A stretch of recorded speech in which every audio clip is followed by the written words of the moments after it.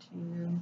Today I'll be reviewing Charlie Huston's Already Dead, Joe Pitt's #1. This is actually part of a series that I found thanks to the author of Sam and Slim's Twitter. He actually really liked the series, and I can kind of tell why. I see similarities between this book and the Sam and Slim series.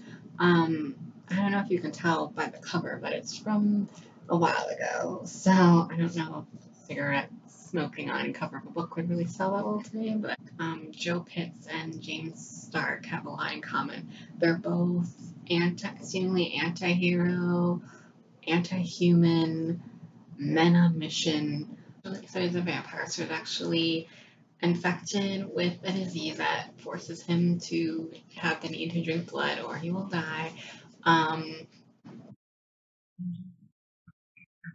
Clans that kind of run the town or the underworld, and there's the coalition which kind of keeps vampires under wrap. And as a vampire in Manhattan is supposed to work beside them and with them, and preferably belong to one of the clans, kind of like a gang. But Joe Pitts had done this previously, and he did not like who they made him into.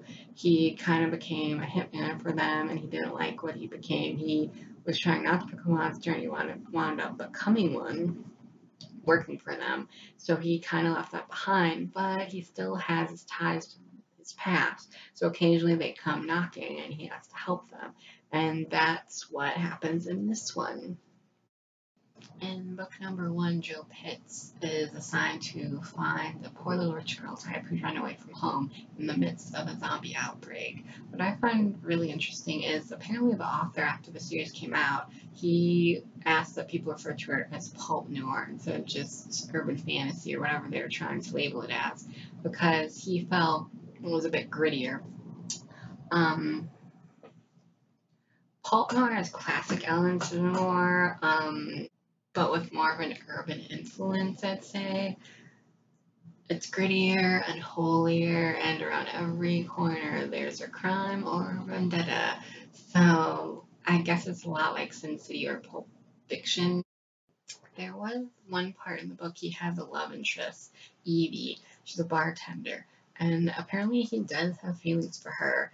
And a lot of vampires in books, they're these very romantic and sensual. But in this book, Joe Pitts is he just seems like an average guy. He's not getting women left and right, and I really liked that.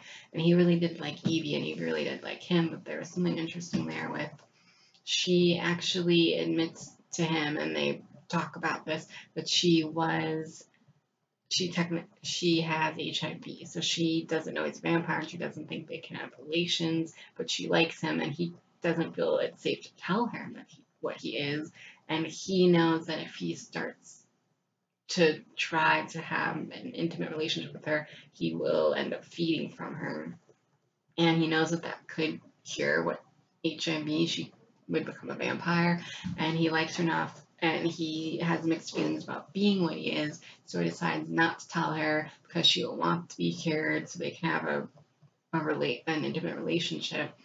And that kind of is really interesting to me because they basically have a platonic relationship, like asexual. I thought that was really interesting, and I'd never seen that. I've read some other, I used to read a lot of vampire books, and there have been others where they couldn't have relations because they would end up losing control and feeding, but I've never seen anything like that. My thoughts on this are I definitely really liked it. I'm probably going to try to read at least the next one, if not the whole series. I think there's 5 in the series. And I do think there's some unnecessary violence, and there was not a lot of getting to know the side characters in other series.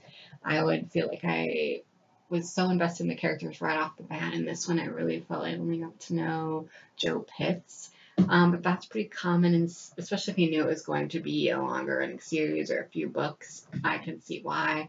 So hopefully in the next couple books, I'll get to know Evie more and some of his friends they mentioned. It wasn't predictable at all.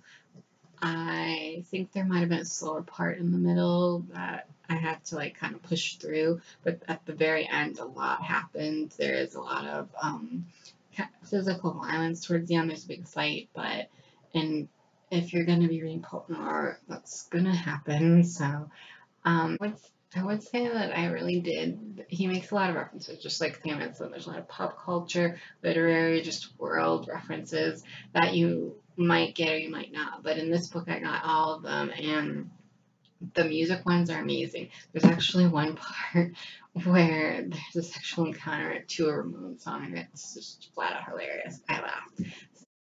They actually made Bowie Hunger reference, and I just had to give author 10 points for that. That's amazing. I highly suggest that movie as well.